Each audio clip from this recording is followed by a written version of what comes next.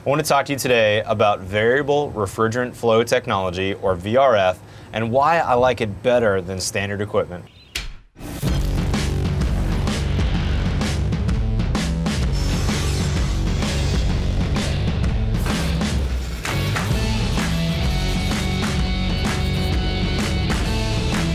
You know, the air conditioner that's on the outside of most American homes is either a single stage or a two-stage unit.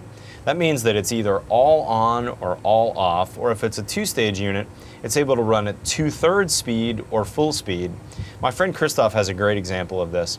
If you were to drive your car with your foot floored on the gas pedal, and then when you started it, it was either full speed or it was off, that would be a really hard way to drive with just your ignition key.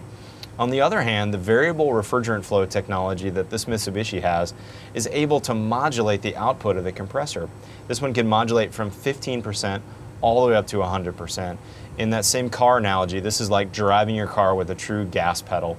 It responds to how much capacity is necessary. That's one of the things I really like about a Mitsubishi system and their VRF technology, is that it's able to run very efficiently, because if it doesn't need full capacity, it's only going to use the electricity necessary to cool or heat the house. It also makes for a very comfortable house. But the one thing that's hard to know about a system like this is how very quiet it is. A lot of my clients are concerned about where to put the AC compressors because they don't want that noise by the pool, or they don't want to bother a neighbor. But this machine is super quiet.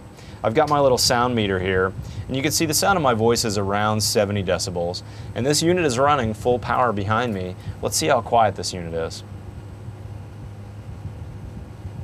Look at that, it's around 60 decibels. So I'm able to have a full conversation right in front of the camera here with this unit running at full speed. If you want more information on Mitsubishi or their VRF technology, visit my blog at mattreisinger.com. Otherwise, I'd love to have you follow me on Instagram or Twitter. We'll see you next time.